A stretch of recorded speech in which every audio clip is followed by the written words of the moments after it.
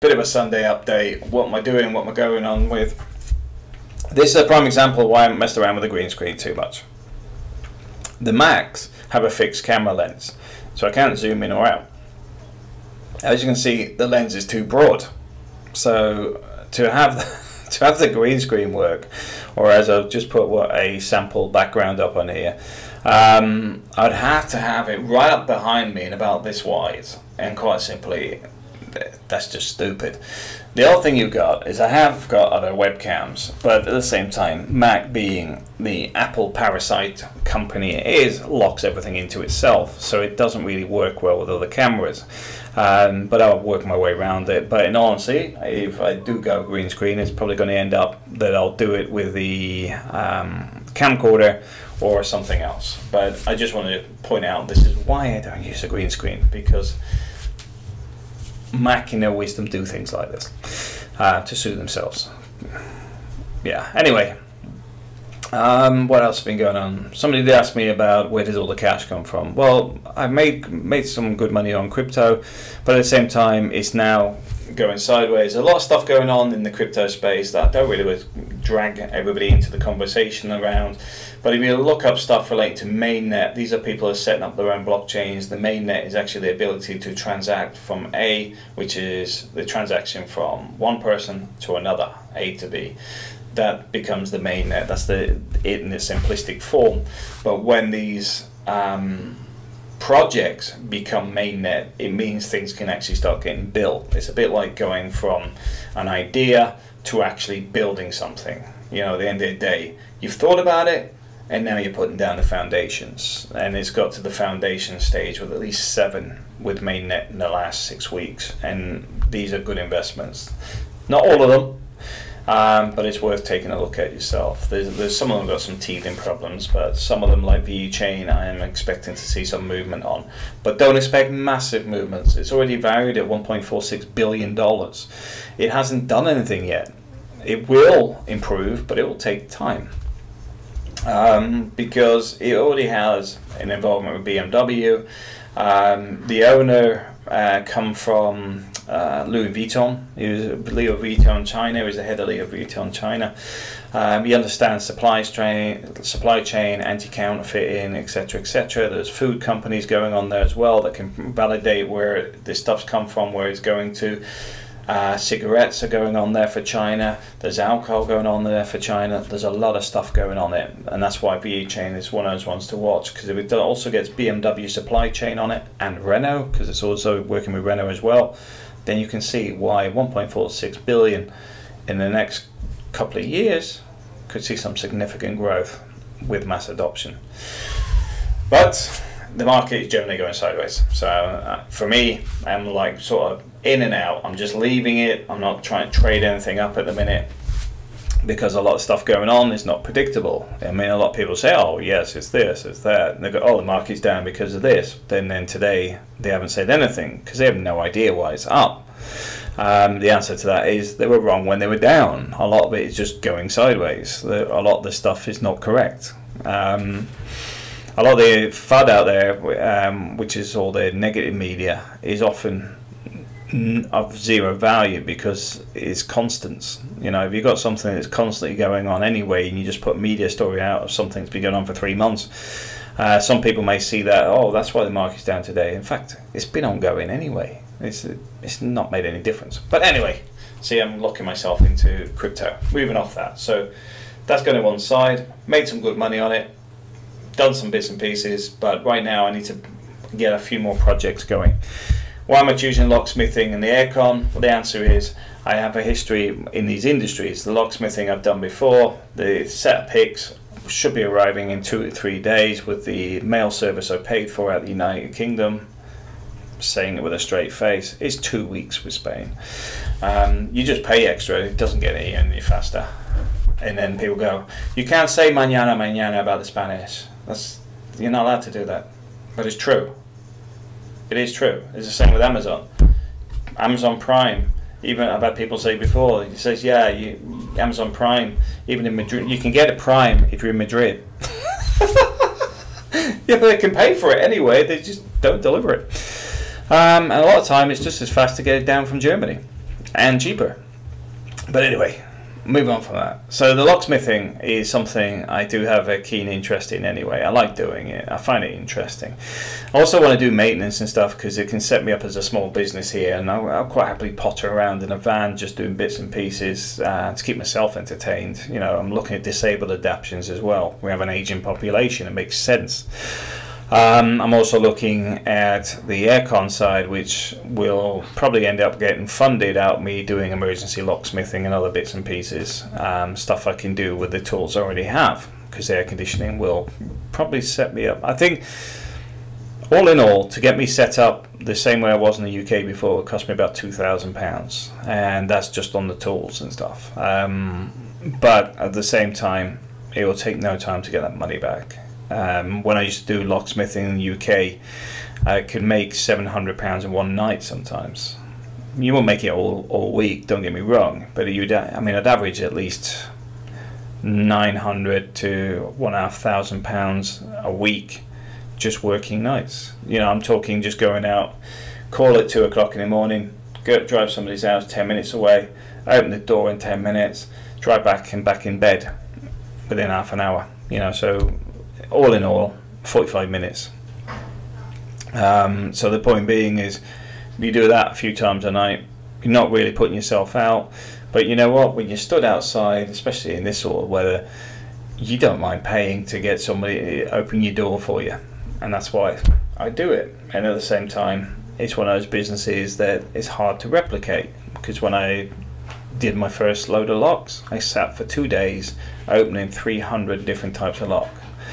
And even now I've got test locks in the back, and I don't mind teaching people how to do this stuff either. I'm quite keen to do that, actually. But I can see there is a market for doing things right. The pH testing and stuff is important, and even if I was doing it for other people, I don't mind. You know, at the end of the day, I come from facilities management, and one of the important things I do is actually prove things people haven't been doing their job. That's one of the fundamental things I do. Because when I evaluate a contract, it's based on the quality and condition of the equipment. So when somebody says, well, we've maintained it constantly, we've done this, and I go, no, you haven't. When I opened the air conditioning unit, the belts are browned. I can see the rust on the pulleys, etc. That hasn't been maintained in at least 1.5 years. And then I found others with broken belts. I found that your BMS system showing half the system isn't even operational. I can see dampers are jammed. I can see all sorts of stuff. The point being is, that's what I do. So, you know, for example, say this development here, they pay a maintenance company and they've had their pool and that tested, and they're doping it and doing everything for them. Nothing wrong with paying me €20 to come along and just dope it once a fortnight or once a month to check that they're actually doing it. That's just good business practice. Don't trust anybody. Assume everyone's lying. That way you can actually crawl back some wasted money. I mean, I did it on RBS Bank. One building, and we took over, and they asked me, could I analyse it? I crawled back £29,000 in a week because they hadn't maintained a lot of it, and we had to install it. They had two options: we will install it, or we will bill you for it. We'll install it and bill you for it, or you fix it yourself. Whole point being that there is written things in a contract relating to lighting efficiencies and bits and pieces. There's bits missing off the generator as well, but that's another story. But there was £29,000 just recovered from things that they supposedly had been maintaining, and that goes by just going around and analysing things. But anyway, maintenance is something I'm interested in, always have been anyway. I like venturing, I like having my hands on, and that's why I end up with lots of bits and pieces I tinker around with because I like doing it.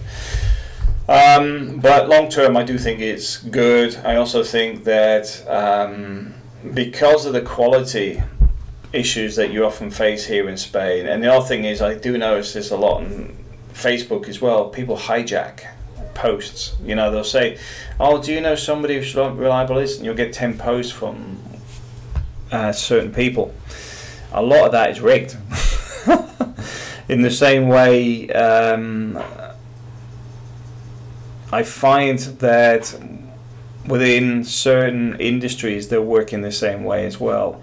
They will put their friends forward regardless of their quality, because they're friends, because they get referrals off them. It is not about quality. And for me, I don't like it. I hate it. The standard here is putting people off a lot of the time. So myself, I'd rather raise the standard, and that's what I'm focusing on next. April's mother is going back to the Philippines soon as well. She's had a good holiday. She's enjoyed it. I'm hoping to see her before Christmas again as well. So I'm looking forward to April's mother coming back on holiday. One of the things we are going to be fundamentally looking at is more cash generation for the next few months, though, because we're okay, but at the same time, it's like anything. We've gone through the hardship, of dealing with the embassies and all this sort of stuff, to the point of where we are now, and now we're in that position to move forward properly. So this is where we start developing things. So I'm looking forward to that. Yeah, I think I've covered nearly everything anybody's asked me recently. Yeah, one of the things I do is recommend, and that's why I say I don't mind teaching somebody. If they want to learn how to locksmith, I can teach you through YouTube. I can teach you through videos. The same as if there is certain things that people want to learn, I don't mind doing it to a point. But I'm not going to sit there for 8 hours with you trying to teach you pig locks. Locks are something that you learn. I mean, the tension is more like that.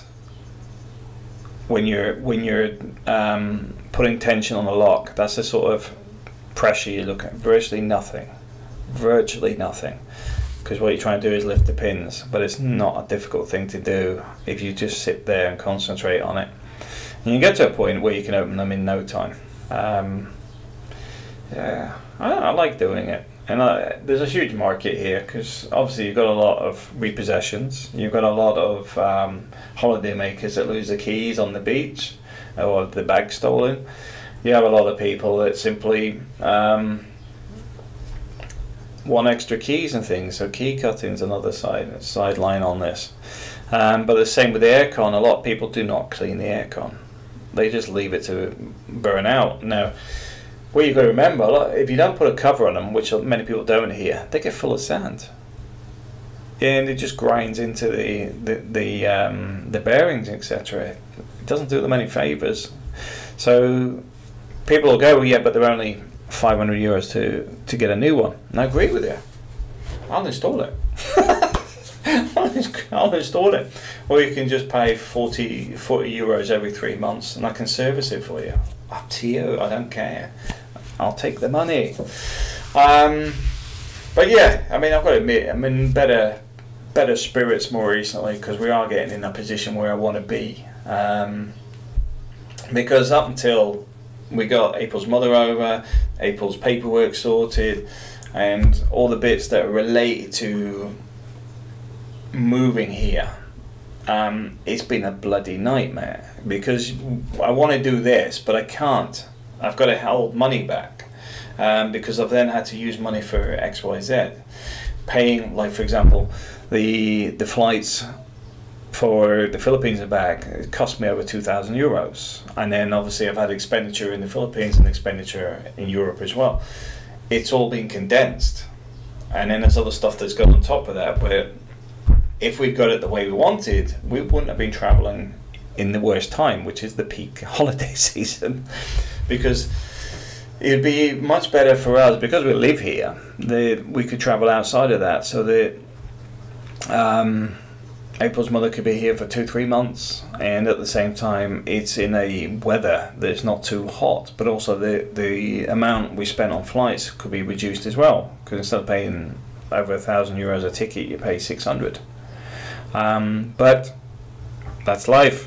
And we live with the hands we're dealt and move forward from it. No point grumbling about it, but it does mean that here I need to start moving things forward again. So every now and again you get something that pulls you back. Last year 2 deaths in the family hit us financially, and obviously in other ways. This year We've now got into the position that we wanted to be in, where April's mother's now had her trip. April can now go back to the Philippines whenever she likes as well, and I can hop in and hop out as well. And we've got the 2 apartments now ready for the final phase of construction in the Philippines as well.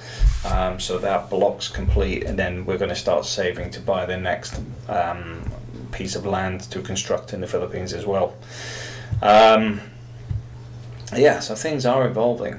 And one of the things I do see with the Mingdanilia as well, and I was talking to Jay about this about a week ago, is that they are going for city status. As you may or may not know, it depends if you follow his channel, he's just got fibre optic.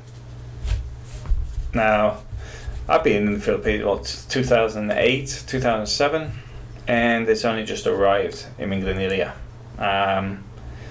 That's showing the advancements in there, because they are condensing the population. They're growing it at a rapid rate, which is another reason I want to buy a piece of land before it goes through the roof again. Yeah, so we'll wait and see. No rush. But like I said, progression time. Thanks for watching.